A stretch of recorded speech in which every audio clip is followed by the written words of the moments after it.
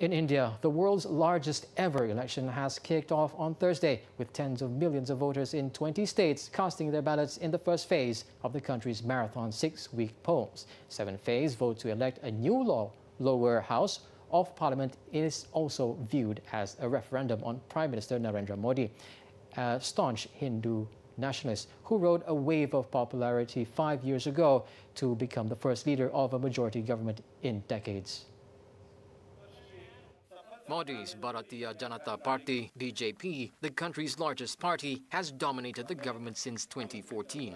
So far, the most recent polls predicted that the coalition of parties led by the BJP could keep its majority in parliament, paving the way for Modi to secure another 5-year term as prime minister.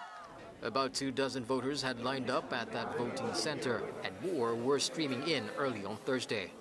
Spread over 39 days, the final phase of the election will be held on May 19th, and the result will be announced on May 23rd.